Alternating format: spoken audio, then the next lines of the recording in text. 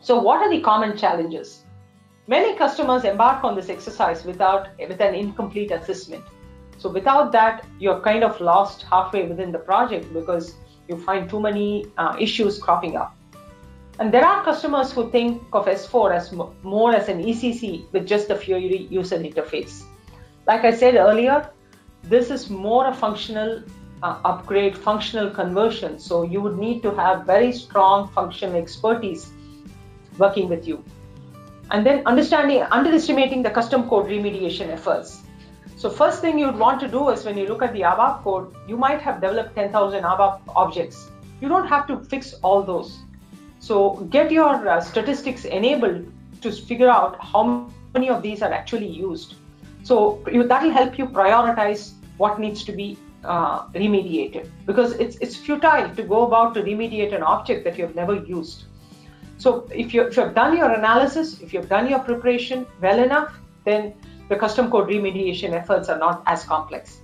Also, change management and training. You'll have to ensure you have proper change management processes and policies built around it, because you don't want to be pushing new projects into your ECC landscape while the conversion is happening.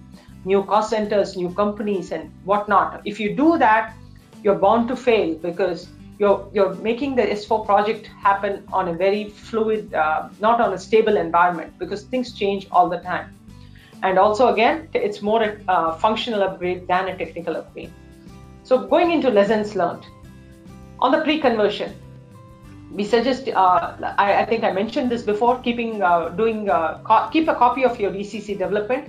Don't start converting the ECC development itself.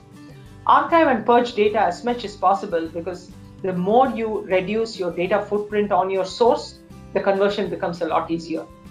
Run the simplification check well ahead of time. Understand what each line item in the simplification check is telling you, because each one is a data business condition that will have to be met. And then making development as copies of prod, because that's going to give you a more close reference to prod once you go live. On the conversion, you might have run multiple mock conversions, but that does not mean your production conversion would take, the downtime on that would take exactly the same time as you did for a mock.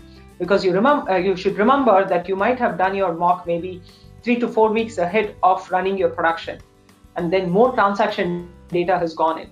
So please estimate that and be aware that it could take a little longer than what happens in your mock. And when you run the sum tool, the more power you get to the sum tool, it helps us, because you're able to run parallel processing.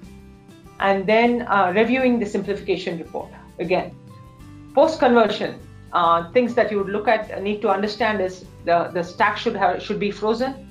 You should have your pre-check report and so on. The sourcing, have separate leads for cutover, data validation, your reporting. So you have each person responsible for his or her area. Have knowledgeable implementation partners work with you. And if possible, sign up for SAP customer care programs, because when you're on, say, FPS 00, that being the first version of any S4, a lot of issues do come up. And if you're able to reach out to the SAP customer care through a program, it makes it a lot easier. And changes, whatever change you make in your development, pre-conversion or post-conversion, ensure that you capture them in transports, because when you're doing your production conversion, bringing them in as transport is the right thing to do. Testing and mock conversions. Have a very clear-cut testing strategy, testing plan. Try to include all the important scenarios in your testing strategies.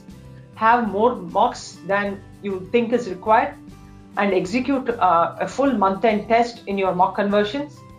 Have more data validations, and set mock conversion expectations, because when you say run about 4 or 5 mocks, before you start the mock conversion, have very clear-cut expectations with your partner, implementation partner, and also within your IT team on what you expect to achieve in each mock.